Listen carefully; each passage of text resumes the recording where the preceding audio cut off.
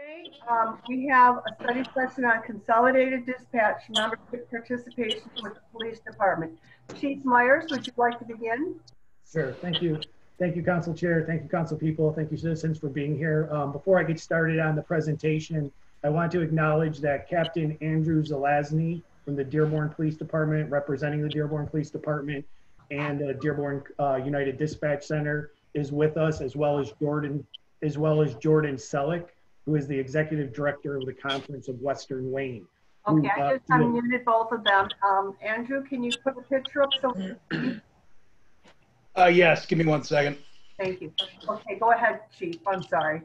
Okay, and then Jordan Selleck from the Conference of Western Wayne. She's the Executive Director. She has a very good knowledge base about the state level politics that are involved with public safety access points, costs of running them, and the mood and the feel of the Michigan legislature on the need for consolidated dispatch throughout Michigan. So they're here to kind of support the presentation, but also if there's any questions on levels of from people have about Dearborn when we're done, or from the Conference of Western Wayne. So they're here with me as well. With that said, I'm going to try to get a PowerPoint going if there's nothing else from you, Council Chair, if that's okay with you. Start it. All right.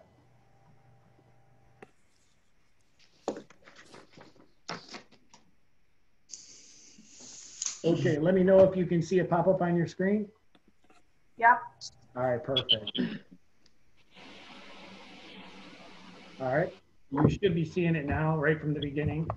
So once again, thank you for allowing me to do this. This session is about the Dearborn Heights dispatch staffing and operations discussion, and why I'm presenting it to City Council, that it is my recommendation that we participate in the Dearborn United Dispatch Center. This came up approximately 4 to 5 years ago, when the idea of a consolidated dispatch was just that, an idea. Dearborn Heights participated in that request for proposal on how to create one and participate with one. Ultimately, over that time, there was too many uncertainties, and the council at that point chose not to participate. 5 years have gone by since that start date. The dispatch center is now up and running since 2018.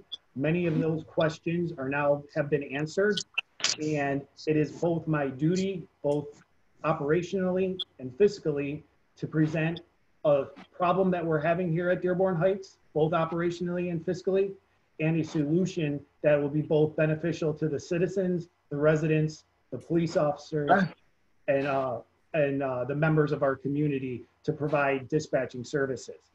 So with that being said, I'm going to go into the presentation.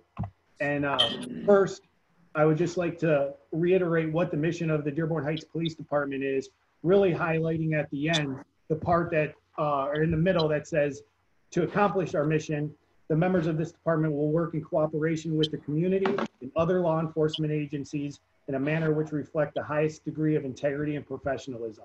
It is my belief, doing the research that we've done over the last 3 years, that by joining this dispatch, we will be at that point of professionalism, both for our communities, providing excellent service, but also working in a consolidated atmosphere, being fiscally responsible and creating the safest atmosphere we can for all participants. Just to give you a historical idea of why we're at where we're at. The City of Dearborn Heights budgets 13 members for dispatch. At any given time since 2013, the maximum number of employees we've been able to retain has been 11. The lowest in 2017 was almost half of what we were budgeted for. 2018, you see 9. That's actually not an accurate number, because until November, of 2018, we still ran with 7 dispatchers. That was the first time we got back up to 9. I think it's good now to tell you what a dispatch center does and what it looks like. Every shift has, or should have, 3 members. 1 to answer emergency and non-emergency lines coming in, 911 and 9 emergency lines. Someone to dispatch those over the radio to the police officers. and then a third dispatcher that does lean, which is the law enforcement network, as well as fire rescue. So they're dispatching the fire trucks and the ambulances at any given time. That is 3 people answering on average 40,000 phone calls and dispatching just over 30,000 calls for emergency service. So that would be 3 per shift. We run 4 shifts, so you need a minimum of 12 people to do that. We have not had that number since 2013, since before 2013. I'm sorry? Okay. So those 3 people, that's the minimum standards that we run with here, is the 3, is what we would like to see. We actually had 14. Optimally, what you would want to see is 16 dispatchers.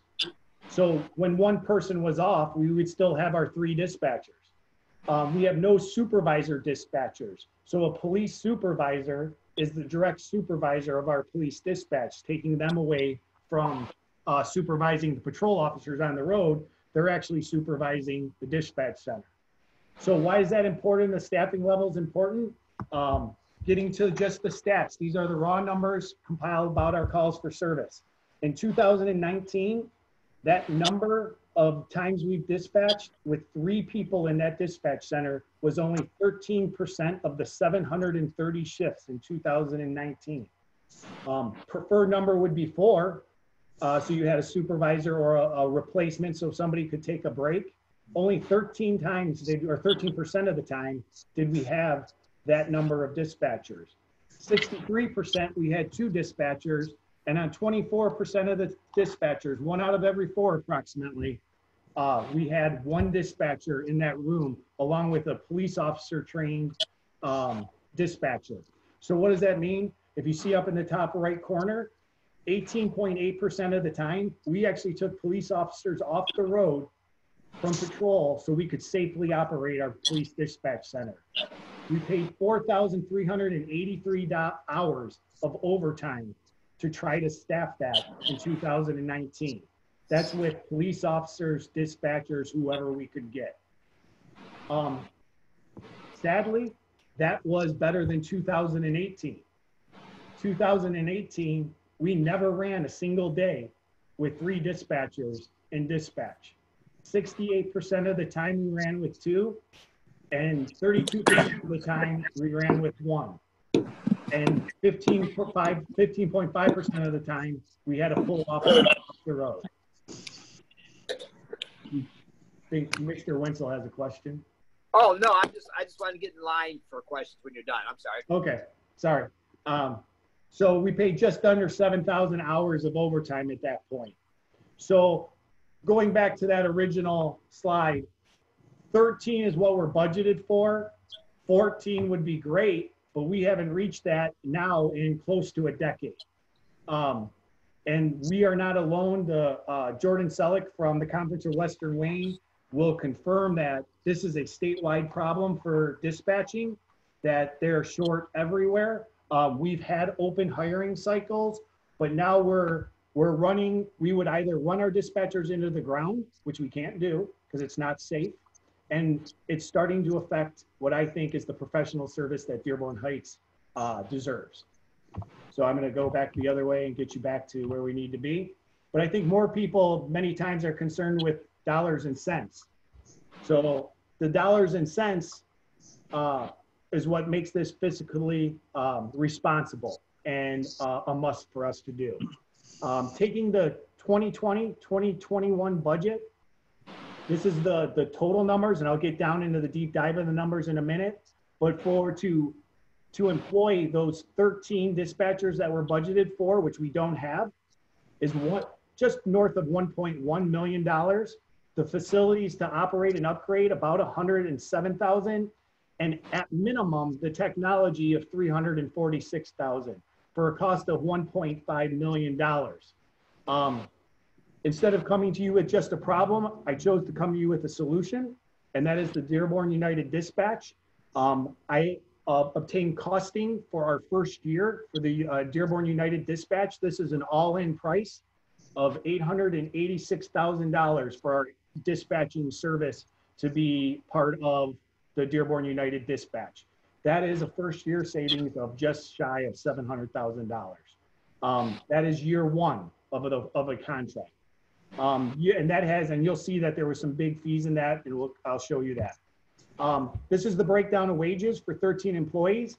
Wages, Social Security, their pension contributions, holiday pay, longevity pay, other pensionable benefits, and health care. That's how I came up with that $1.117 million. This is how much it would cost just to fix our facilities that are now 17 years old from the day we opened the door. From the day of the build, they're approximately 19. The flooring, the windows, those things, the workstations, they are all going on 19 years old at this point. The building was opened in 2003, construction started in 2001. These are some of the costs we would incur just to operate this year to make it a safe functioning facility.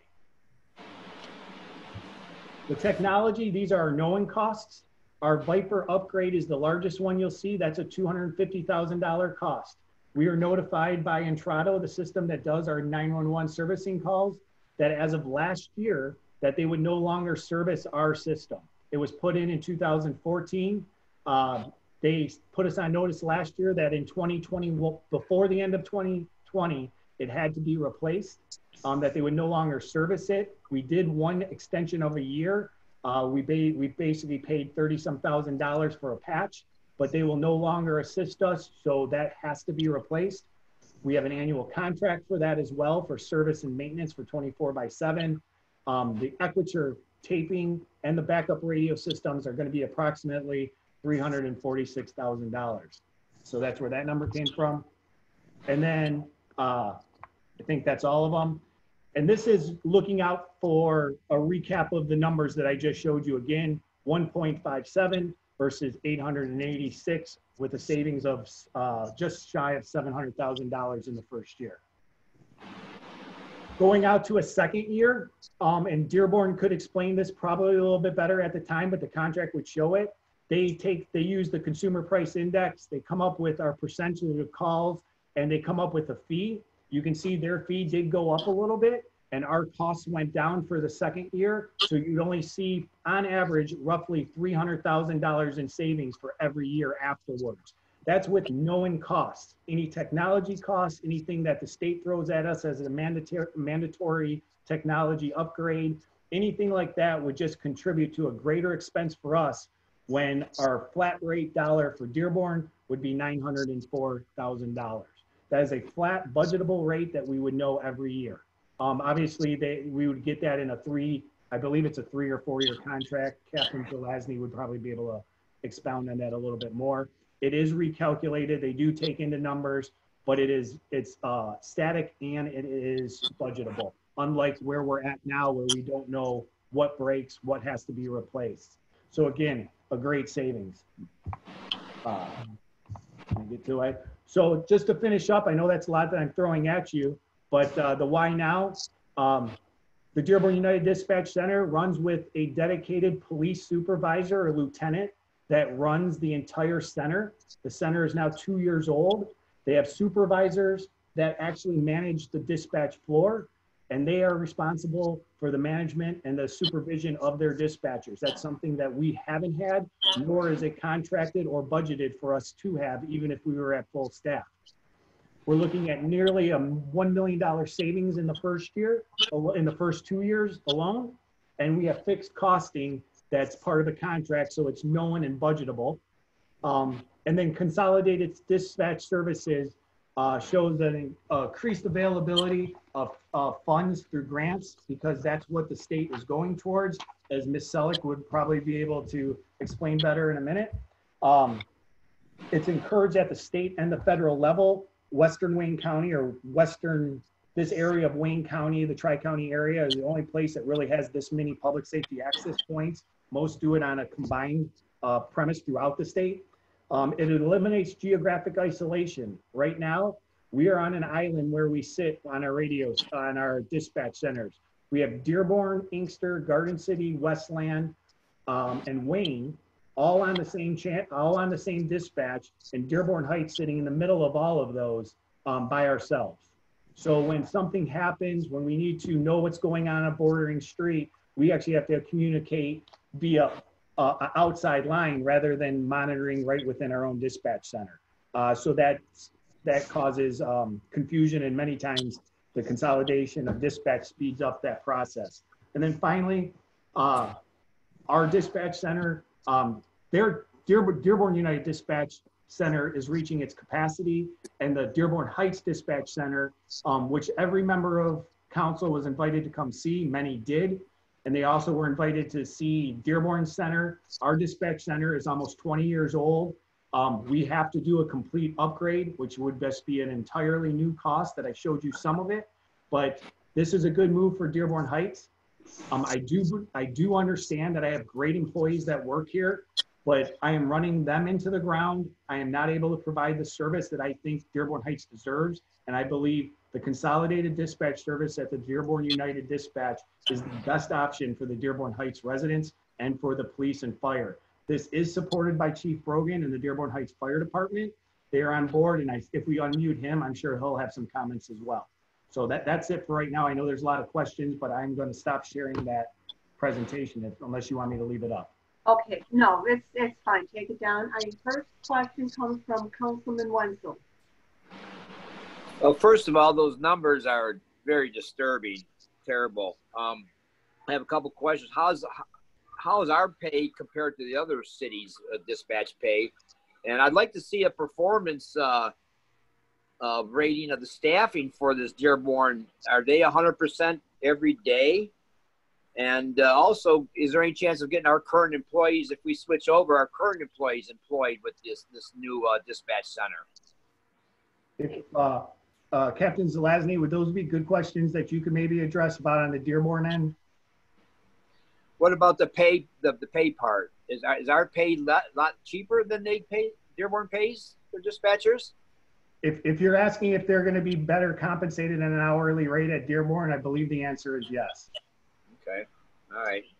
And for a top paid dispatcher, let me clarify that. For a dispatcher at top pay, they make more per hour. That is my understanding. I don't have the number in front of me. That's not something I've discussed. Okay, well, it looks like you did a lot of research. Do you know if they have 100% staffing 100% of the time? Captain Zelazny? Yes, so first of all, thank you all for having me here today. My name is Andy Zelazny. I'm a captain of the administrative division in Dearborn, which oversees the Dearborn United Dispatch Center. So welcome to Council Chair, Mayor, and Police Chief. So first off, our full-time staffing in the city of Dearborn for this dispatch center is 37 currently. We're currently at 35. We're trying to get to our top staffing, but with retirements, some health turnover, and some other issues that is just normal with these type of positions, that's where we're at right now.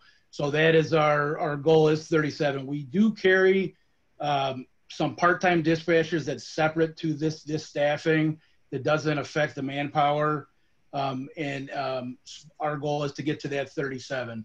You know, ultimately with the question about job positions, that's one of those items where I can't speak in specifics because of some regulations with civil service and human relations. But what I will tell you is that in that area, it's going to be treated exactly like it was with the Westland consolidation. I believe we had it's a separate list from our usual hiring list. It was consistent, more like an internal posting. So it was streamlined. So there wasn't some of the same steps, but it did check the marks with our human resources department. I will say that anybody with the Westland consolidation that wanted employment with the city of Dearborn, I believe there was 10 or 11 of them, they all were given positions with the city of Dearborn. Consolidated Dispatch Center. With this move, if Dearborn Heights does decide to come on board, we're looking at adding 10 dispatchers, so that would be from 37 to 47. So with our current level of 35 to get up to 47, there will be ample opportunity for all the Dearborn Heights dispatchers that would be seeking that opportunity. All right, thank you. Thank you. Next, we have Councilman Constant. Thank you, Madam Chair. Chief Myers and maybe Andrew, so what communities now are part of the Dearborn area dispatch, and do you see further economies of scale if Dearborn Heights comes in, for example, and possibly some other communities? I can't speak for Dearborn United.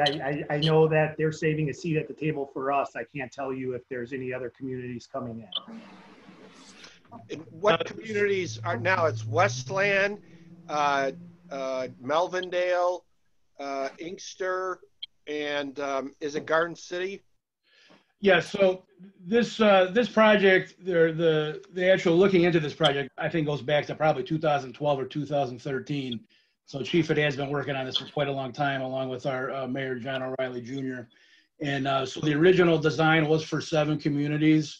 So it started with, and I know Dearborn Heights was one of the first ones that initially had interest, and we had some meetings back then, which I was not a part of. But the first to join was the city of Melvindale. So we went the first year with Dearborn and Melvindale.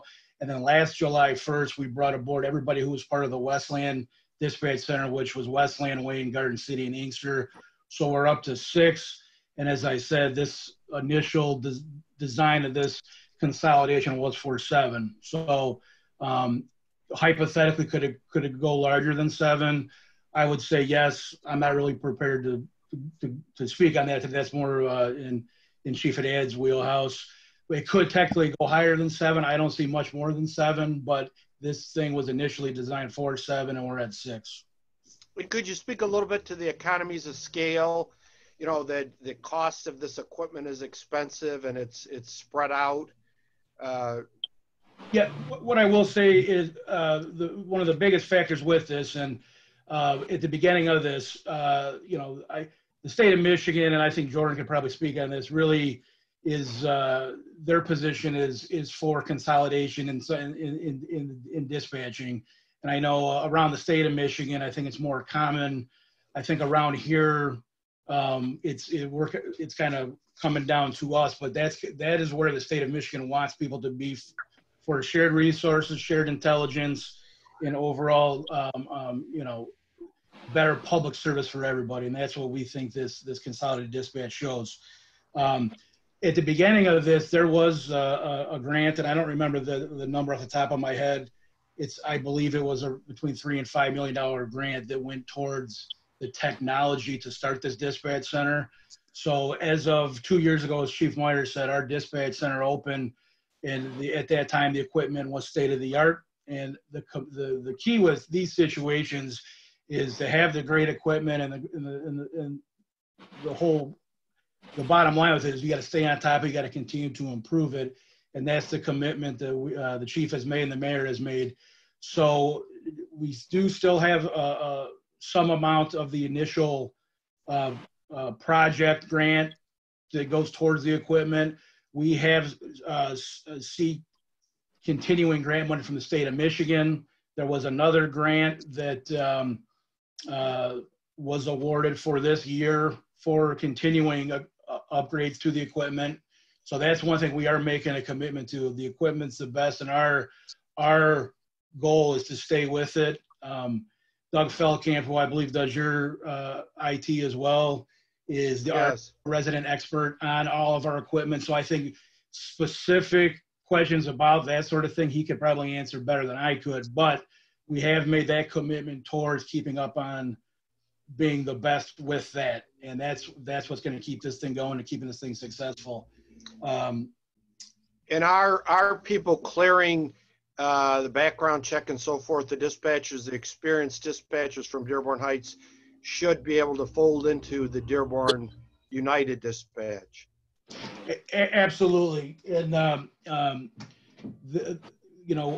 nice thing about the scenario for Dearborn Heights right now is we have a perfect test situation, a 12-month test situation with the city of Westland's consolidated dispatch.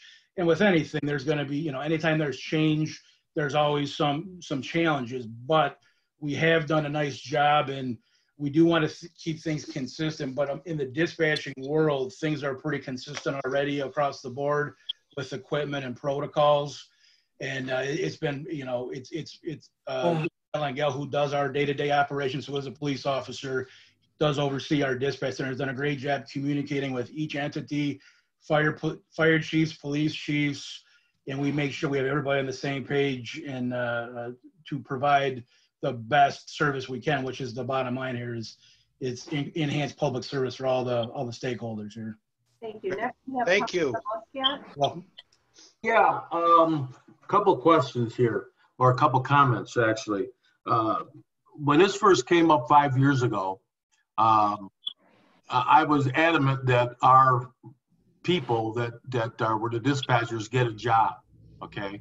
And as they go through the process, it looks like they'll be losing some seniority and go to the bottom of the totem pole, which I don't particularly care about.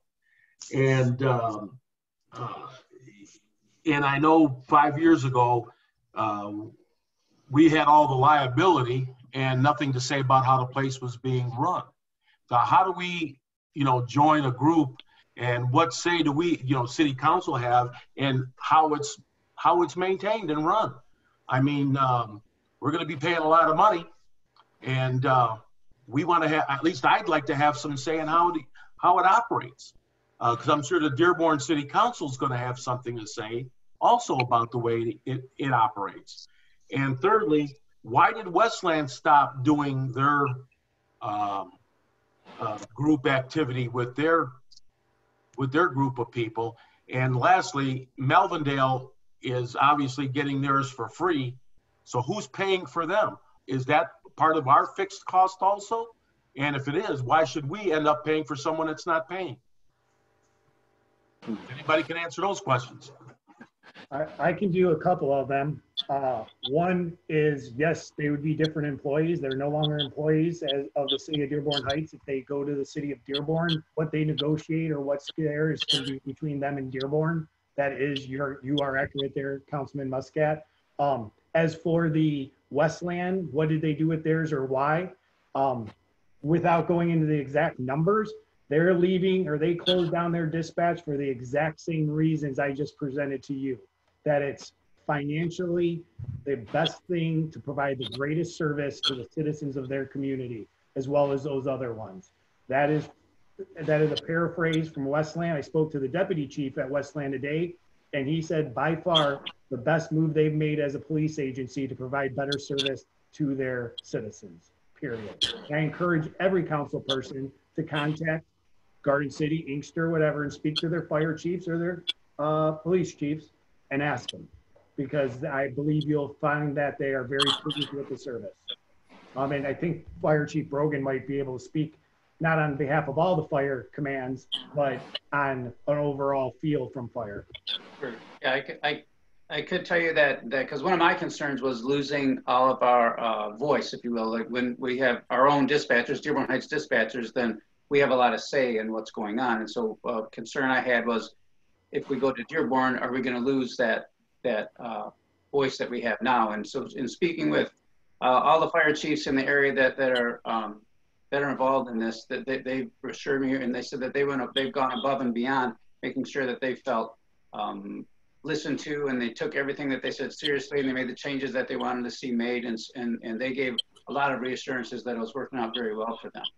Yeah, you know, I care about our dispatchers, you know, getting jobs and continuing their seniority. I don't like seeing someone lose, you know, 10, 12 years seniority or whatever they have. It's very hard for someone to start back over again. And I'm deeply concerned for their welfare.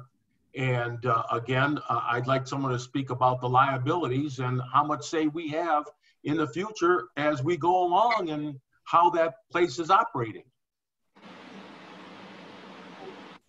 Yes, sir. I can speak on a few of those issues. First, you touched on the Melvindale.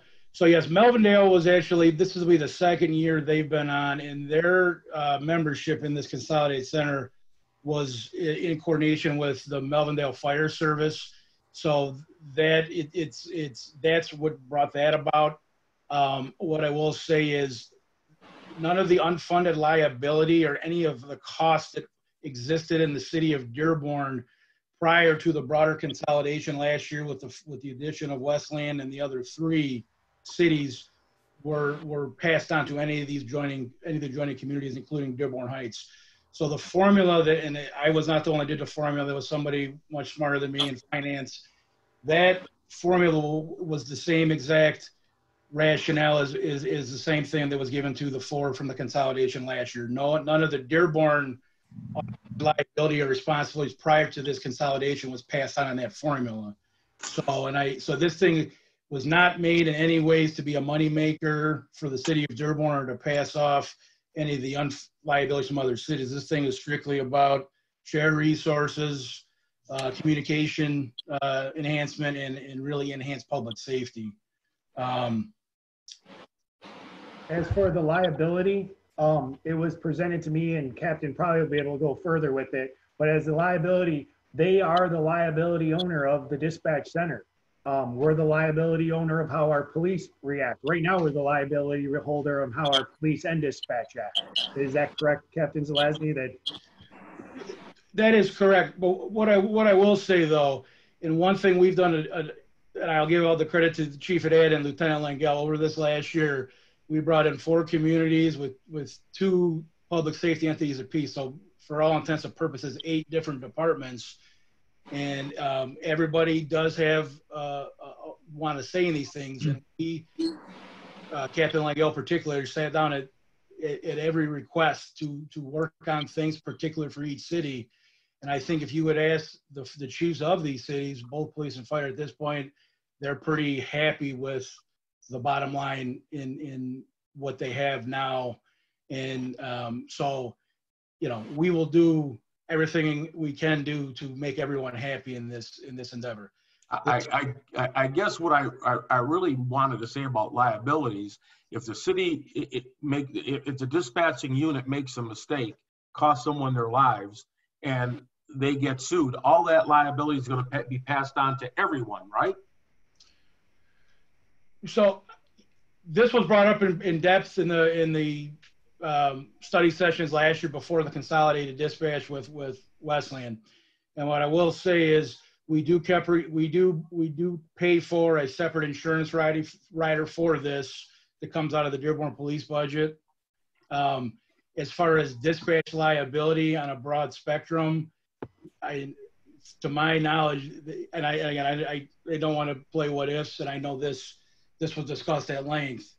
You know, yes, there's always liability, but in dispatching, and there's not a lot of precedent, or there's not a volume of precedents in dispatch liability that was brought to our attention or through the research. Is it a possibility? Absolutely. But we do carry that separate insurance for that reason.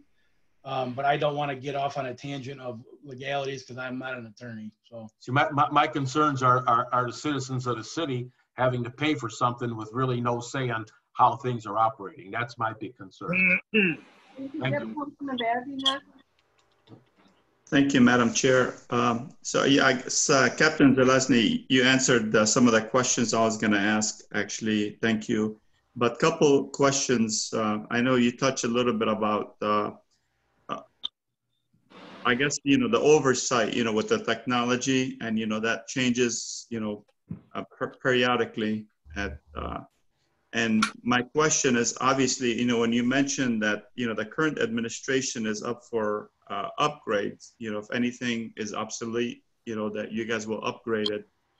But with a newer administration, you know, that stuff could change. So I guess my concern would be is for us, you know, if we proceed with this, you know, what kind of is there like an oversight for the cities that are participating in this, for the council or, you know, the mayor be involved in any decision, or just periodically visit the facility, or, you know, I guess have like a report card, you know, some of the upgrades that you guys are doing, so it doesn't slip with the newer administration?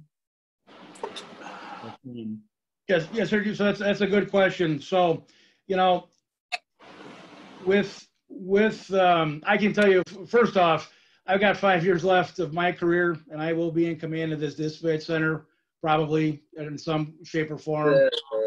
So I, you know, this is my mission. This is my charge to make sure this dispatch facility is best for all the shareholders. So it's in my best interest that this continues. So yes, I understand with political terms and our in a year and a half there will be elections for mayor and city council. So that is an issue, but still the overall mission of this thing is to continue, to serve all our entities in the future.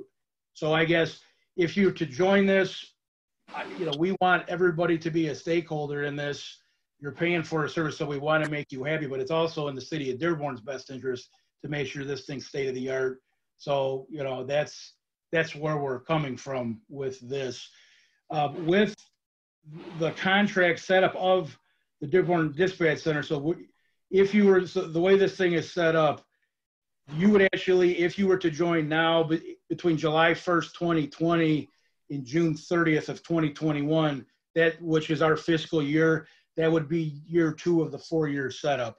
So you would be joining in year 2. So that would be this fiscal year and 2 additional fiscal years. Then it would reopen.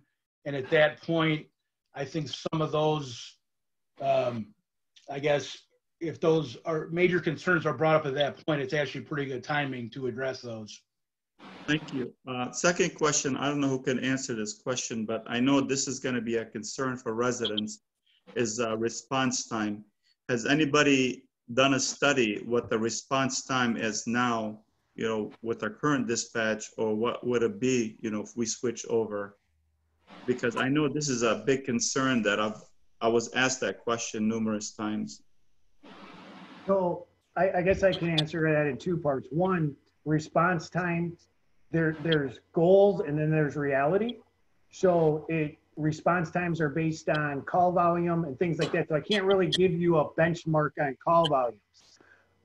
Now to go on the other side of that, a dispatch center doesn't create an extra layer of slowness. There's not like a call to a call to a call. The same calls that were coming to Dearborn Heights and to our Entrado 911 dispatch council through the phone lines will now be routed to the Dearborn United Dispatch. So as quick as they went into our dispatch, we'll go into their dispatch and then be dispatched from a call taker into the CAD and out to the road.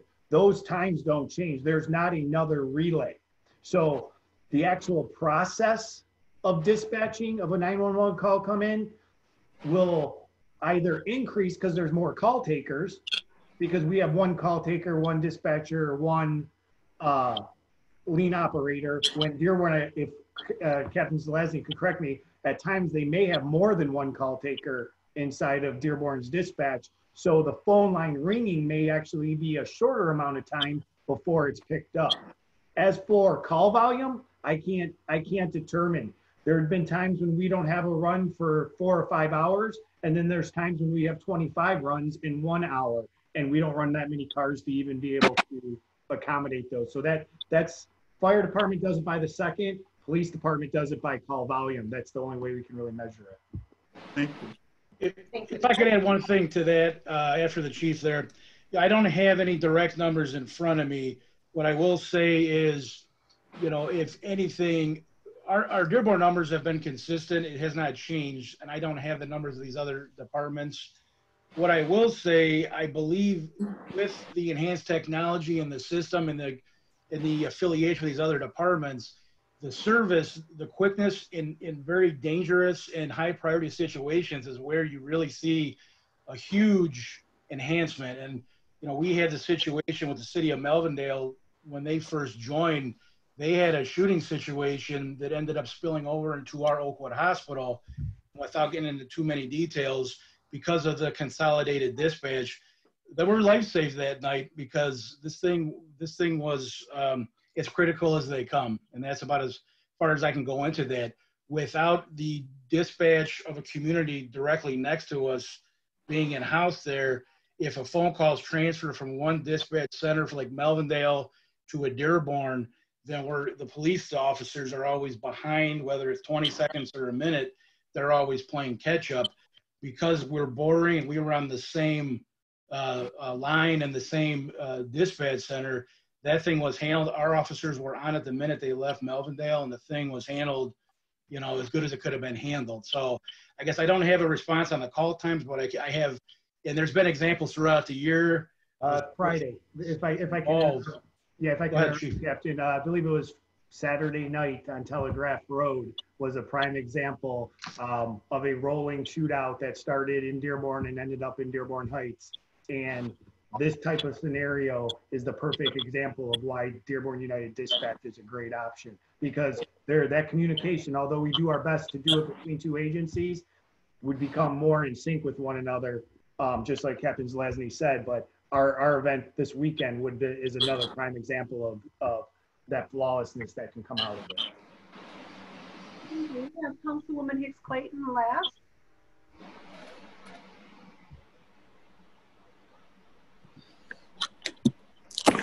Mute.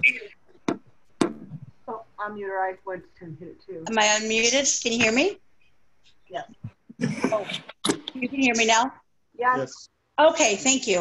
I think most of my questions were answered. That's what happens when you go last. I do appreciate the cost analysis. I think that's important, but I also want to remind everybody that it's a very big decision, because once we lose our dispatch, you're most likely not getting it back. Okay, the cost of you dismantle it, redoing it is not feasible, by the way, cost-wise. I did have a few questions for follow-up, though. One was the liability question, which is always a concern. I know Councilman Muscat had already mentioned that. I'm very concerned where the liability falls. I think you answered that question. Regarding your dispatchers, I, too, want to see our dispatchers get hired. I really don't want to see them lose any of their years of service. I'm sure that maybe can be something that can be negotiated out through contractual. You had mentioned there is 35 dispatchers right now in Dearborn. You would add an additional 10 if Dearborn Heights is brought on. My question is, what is your turnover rate with the existing dispatchers you have right now? And what do you attribute that to? That's the first question. So at the beginning of the year, we had more dispatchers than normal, the Dearborn dispatchers that retired for multiple reasons. So we started off the entire year trying to catch up to our number. So we went from 22 dispatchers to 22 to 24. I don't remember the exact number when it was just Dearborn and then Dearborn and Melvindale. Then we went up to 37. So we quickly had to close the gap, 13 or so dispatchers. So frankly, over an entire year, with the challenge of hiring qualified dispatchers, which is, I think, a universal concern for all entities, it's a challenge to get there. I would say over the year, on top of the people who retired, I think 4 to 5 people in the year. I could be off on my numbers slightly. Jack could probably speak very more specific on that. But 4 or 5 people left throughout the beginning of the training process due to a multitude of reasons that for I guess HR and other reasons I can't really get into details at this point. Our goal is that we hire and test consistently to try to get to make sure we have people in the pipeline to fill these positions. So really the thing that really, when you sit back and look at it, you have a company come in to do a professional analysis of how to get to where we got to get. And we just didn't come up with these decisions, at the spur of the moment or without thought, but,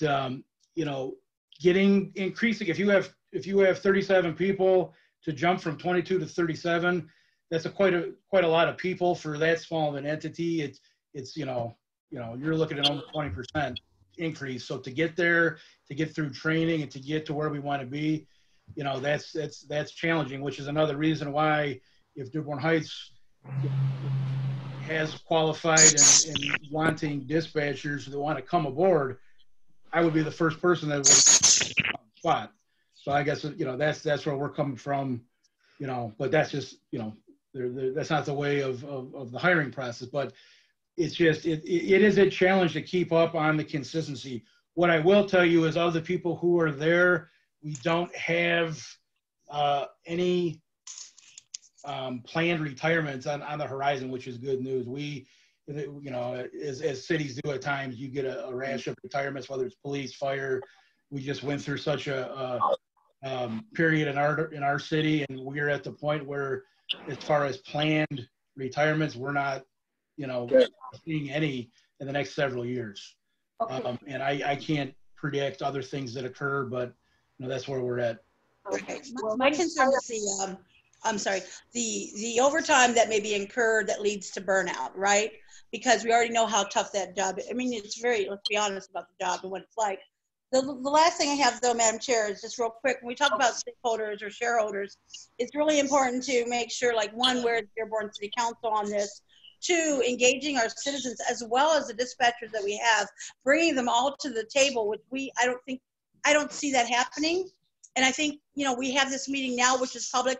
It was posted, but I don't think it was like promoted as a town hall. We're very capable of doing that with technology, to do like a Zoom town hall meetings. These are going on all the time, every week. I think it's really important that we hear from all of those stakeholders, you know, our citizens, our dispatchers, as well as Dearborn. We need to hear, you know, we appreciate you being here. Thank you, but that's my thoughts on that before we move forward and make a decision. Okay, we have Councilman Wenzel. Is this a quick one, or has it been answered? Yeah, I'm just wondering, when a Dearborn Heights resident would call in, would the phone be answered Dearborn Dispatch and confuse them? And if and are they turned over to a specialist in Dearborn Heights, or a person that has to know 4 communities?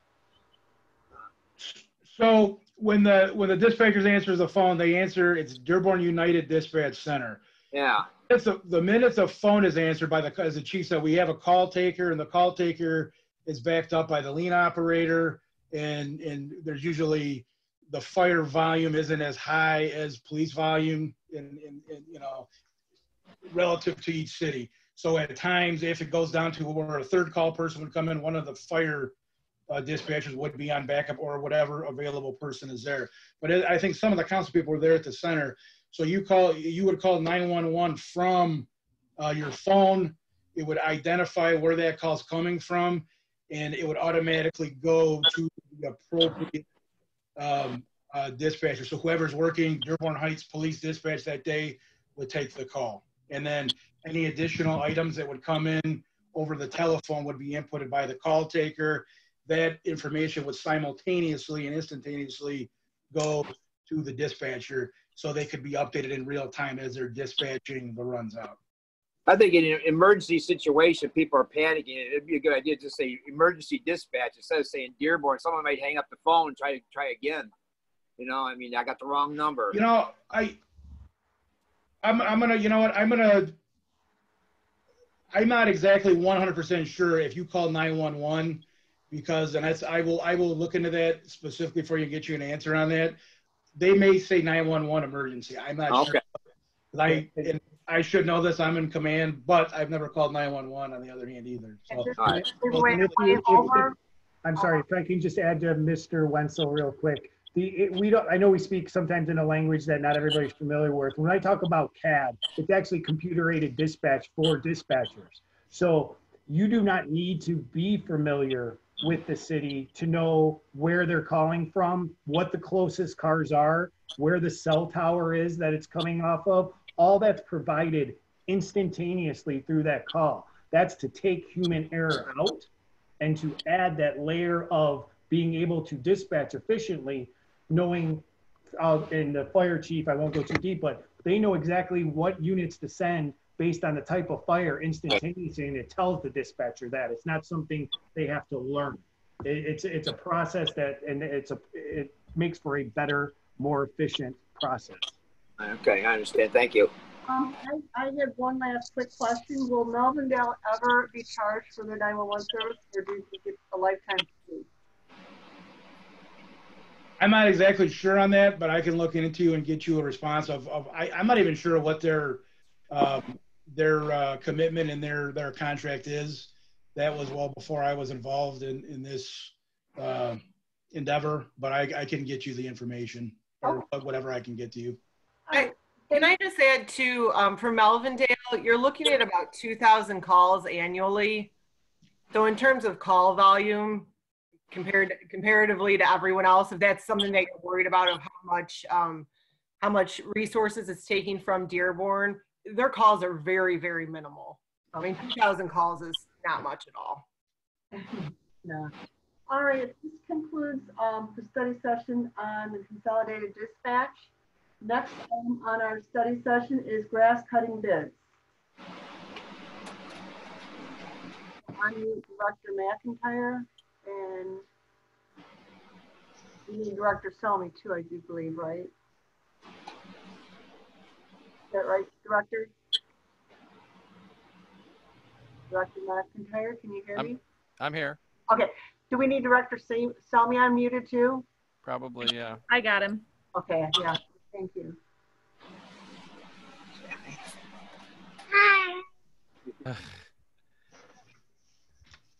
All right, can you hear me?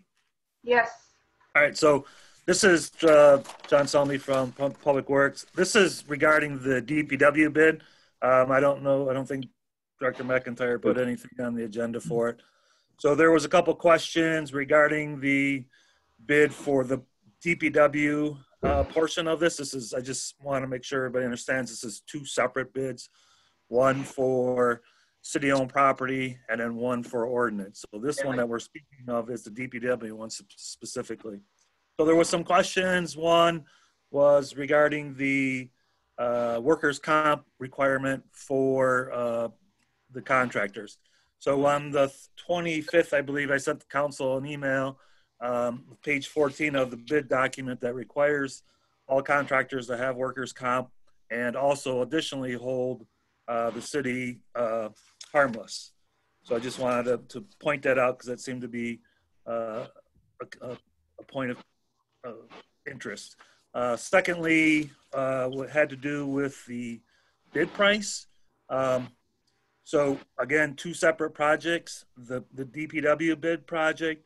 I sent you also in that email the spreadsheet and highlighted in red was the DPW bid, in yellow is the ordinance bid. So for the DPW bid, the current contractor was the lowest bidder at $4,000 per cut. So those are the points of clarification that I took away from that meeting, and I would be happy to try to answer any other questions that you have. Thank you. Does anybody have questions? I have Councilman Muscat. Go ahead, please. Yeah, I don't know if I'm looking at this incorrectly, but I look at Artistic's bid, and at the end it's $48,000, and the other one is Eager Beaver at $33,008. They're two separate bids, right? So the column in yellow is for the ordinance cuts. The column in the red is for the DPW cuts.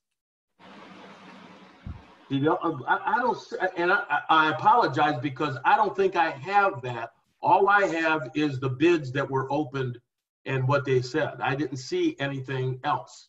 And I'm looking at them right now, and I don't have that. Yeah, I sent it on Thursday, June 25th.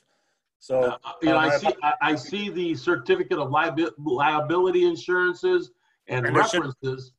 And there should be a Excel spreadsheet attached to it also. And that is what is missing from my packet, unfortunately, because I kept looking at this and couldn't understand why one was so, you know, $13,000 or $14,000, almost $15,000 difference. Right, and that's why I was trying to highlight in that Excel spreadsheet to separate the two out, because if you initially look at it that way, yes, it is different.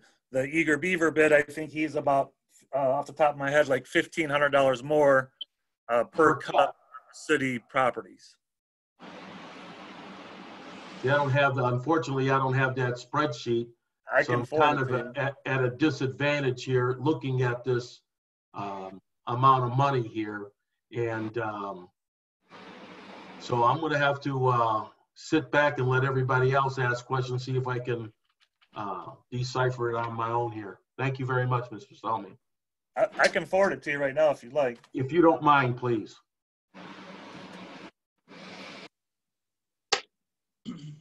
Any further questions or concerns? I don't see anybody use. Oh, Dave Abdallah. okay, Councilman, in the future, use the little hand. It's easier to find it. I did on the last meeting. I did it 4 times, to be honest with you. 4 different times, and I didn't get called. So, and I did it on this one also. Okay. We were using the applause button. It's under reactions. Sorry. Where you have the hand up. That's what I did. Okay, got it. Anyway, the question I had is for Director Selmy and Director McIntyre. As far as the 2 companies are concerned, when it comes to now, in this particular case, we're only dealing with the city-owned lots. So with the city-owned lots, it was 100, to be specific, it was $126. So it's a minimal difference. And I got, without divulging specific names, and I don't know how public they wanted it to be, but I got an email from someone with pictures in regards to one of the companies, and the pictures were honestly not very comfortable for me to look at as far as the type of job that was done, and specifically not a good job. So with whatever you can share publicly for both directors, which one have you had, what type of experiences have you had with both companies? I know you've had Artistic for a while, but we want to make sure that we put this out for bids and make sure that we get the best price possible for the residents. Right. So I can just speak for myself. I mean, obviously I've only been here for a little bit over a year. Artistic was in place when I was hired. To the best of my knowledge, I have not had any complaints about city-owned properties. They cut everything along the Ecorse Creek, the incinerator, a lot of properties that border a lot of homes. And honestly, I have not received one phone call. The other contractors, I don't know anything about them, so I don't have any history with them. Okay, well, I can tell you, prior to Artistic doing the city cuts that John Selmy is responsible for, there wasn't another contractor that was doing it. That was a decision that Bill Zimmer made because he was falling behind with the city cuts because of so many other obligations in the DPW department and if you remember, that became a conversation at some of the council meetings. So he opted to go with a contractor to just do the city cuts, and as John said, hasn't had any complaints. I know we're already past 7 o'clock, and it was making me nervous that I wasn't going to get time to talk about this, but I wanted to talk about what happened, if you don't mind. Sure. When I came into the department, things in terms of the grass were slightly chaotic. It was being managed through the building department at one time, and each person in the building department kind of had a different hand on it. When I came in, we kind of took the grass over in the ordinance department where it should be. Michelle, who I think is on tonight, became the sole person to do everything related to grass, and it made it much more efficient. But I will tell you, when I first came in, we would get a lot of invoice. Well, we had a lot of complaints about grass not being cut on the day that it was supposed to be scheduled to be cut. We operate 5 days a week, and in order to do that, for it to make sense for a business, that business needs to be a local business where they can go the night before each scheduled cut, drive around with their staff and see what they're going to be cutting the next day to make it efficient for them. Since I've had Artistic, I've never had a single complaint, not one single residential complaint. And keep in mind, my cuts, the city gets reimbursed for. We pay the contractor, and then we bill the resident. And on top of billing the resident, there's also an administrative fee that goes with that. So there's no gain for that. I mean, it's just strictly about getting the grass cut for residential properties. We had a lot of issues with pictures when I first came in not being time stamped. So it was very challenging to go to the resident and say, your grass was cut on this date. And I'd show them the picture and it didn't have a timestamp, or it was cut 3 days after it was told to them per ordinance when it was going to be cut. We had some challenges with invoices that I felt were overinflated. I will tell you an example I've got in my hand right now, the most recent invoice that Artistic submitted to us. There's about 90 cuts that he's submitted for payment on here. And of the 90 cuts, there's only 4 debris haul away charges. When I first started here, I would say it's safe to say that almost every other property not only were we being charged for the grass cut, and although we get reimbursed, I still have to be conscious of the fact that a resident is going to end up paying this bill. I want to be mindful of that. I want it to be done in a way where it's not gouging the resident. But at the same time, we need to get the grass cut. When I first came in here, I could tell you that almost every other invoice that was submitted to us had a debris haul away charge. And I just found that very hard to believe. Since Artistic has taken it over, it's very minimal. I mean, one or two maybe on an invoice. This looks like a double. I've got a couple pages of different invoices, and like I said, out of 90, there's only 4. I obviously, you know, I kind of was thinking about it a lot today, and I thought about, we all, you know, go to the same car dealer, because when we go there, we get a good deal. We know the person. We know that they're going to do right by us because we've done right by them. And that's how I feel about Artistic. They're a hometown business. They're the only business that's submitted that is a hometown business. We've literally not had one single complaint in 4 years about their work that they do. In fact, we have the exact opposite. We have people calling all the time complimenting the company that came out and cut the vacant property on their block. They trim it, they edge it, they blow the debris out. It doesn't end up in the street. They make sure they pick up the garbage ahead of time so that it's not being chewed up and spit out all over the place. As I said, very limited bulk or debris haulaways. I think that's significant. It speaks to their character. And on top of it, he has high standards for his staff. I get a lot of compliments about his staff. Oftentimes they'll be out cutting grass for us, doing ordinance things, and they find themselves across the street helping someone jumpstart a car, or you know, move a couch into a truck because someone's moving and going away to college. I just got a call the other day about that. So I want to go with the person, you know, it's taken me a long time to build this grass program into something that I think that we can be proud of. And a big reason why I'm proud of it is because we've had a company that's honest and has high integrity, and they do a really good job for us every single day. You know, that's why I'm pushing for that company. I've had experiences with a lot of companies, some that I think, and I'm not speaking about anybody that's here tonight. This is, you know, even prior to the other company that's asking, but some that maybe could have even been criminally charged. You know, when I first came in here, we had some companies that were charging for dumpsters, and somehow that was being allowed to happen. So that's not the case anymore. It's a good program. We have a good grass program. We have someone who takes it very seriously and responsible. This is a hometown guy. I think we need to give him credit for that. And, you know, I'm asking for you to consider him as the contractor for our ordinance cuts again. So. Okay, let's open it up. Does council have any questions? All right, this time it concludes the grass cutting bids. At this time, I will open it up to public comment, which includes both grass cutting bids and the consolidated dispatch. Does any of the residents have any comments on that? Dana Parrish, go ahead. Good evening. I have a couple of questions. This has to do with the grass cutting. I understand now, I won't speak to which type of grass cutting, but I understand employees, this is by speaking to city employees. City employees are not now, nor have they in the past been offered grass cutting overtime. And if they have, I would certainly like to see the overtime rotation list. If someone in the appropriate department could show that information to the residents or to the council, I would appreciate it. Because it's my understanding that they are not, nor have they in the past been offered the opportunity of grass cutting in the city. And I also understand that there are contractors in the city who provide city employees with gifts in the form of food.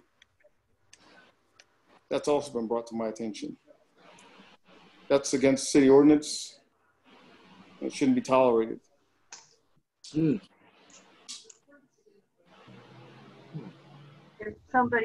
that's happening with somebody, I'd like it to be reported to city council or the mayor to be addressed. We can walk after. Any other questions? Any other public comment? This is public comment at this time. Yep. Director McIntyre had his hand up. Are you commenting as public or are you answering Mr. Parrish? Well, I think I should if he's insinuating that I'm accepting food in exchange for a contract. So just to clarify, if I could, sure. my cuts have nothing to do with employees. The city employees have never cut ordinance properties. I didn't say they did. I didn't say they did. Oh, pardon me? I did not say they did. That was not directed to you. You are not in charge of the department that decides whether or not they cut grass. Are you? Well, I just wanted to clarify that, yeah, that doesn't apply to my department. Right, exactly. And the second thing is, just for the record, I don't even take a free iced tea from Tim Hortons, and we accept no food at our counter ever. So if someone's participating in a potluck, that we used to do Christmas potlucks, sometimes people that have, you know, might stop by for a potluck and maybe bring a dish to pass, baked beans or, you know, something like macaroni salad or something, but nobody, I don't take food at my counter. We don't accept any kind of gifts. So. Okay, thank you. At this point in time, do I hear a motion to make a motion to close the study session? Support. All those in favor? Aye. Okay, at this time, we're going to take a 10-minute break. Or no, is a 5-minute break okay? Can everybody do it? 5 minutes. Yeah, because I gotta make a quick run here. 5 minutes. All right, 5 minutes will begin at 7:18.